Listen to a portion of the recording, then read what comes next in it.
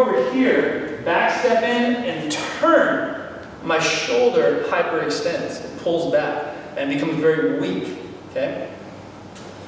So if I line up here on his center, back step, turn, now you can see my shoulder's a lot stronger. It's come forward. It's brought him forward into position. But the problem I have is my hips aren't in position. Okay? Now, in this throw, you have to have soft hips. You have to do what we say is to roll the hips and fill the waist. Okay? We roll the hips through and up to fill the waist. So when I come in, I back step in and turn. Right from here, I have to roll the hips through and fill the waist.